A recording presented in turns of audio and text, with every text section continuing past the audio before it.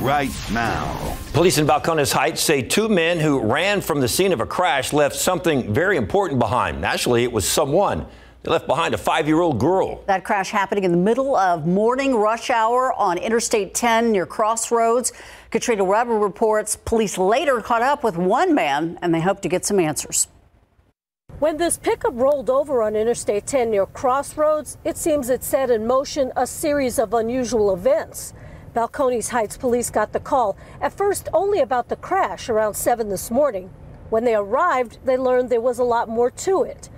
Witnesses told them they saw two men pulling a 5-year-old girl from the wreckage.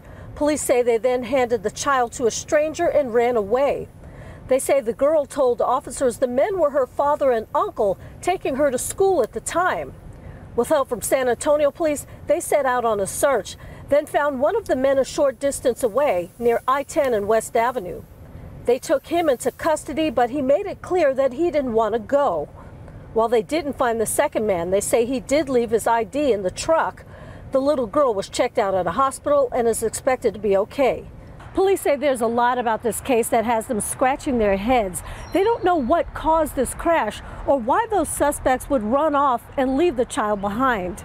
Reporting from Balcones Heights, Katrina Weber, KSAT 12 News. Now, according to the Balcones Heights police chief, they were able to arrest the child's father. As of now, it is unclear what he will be charged with.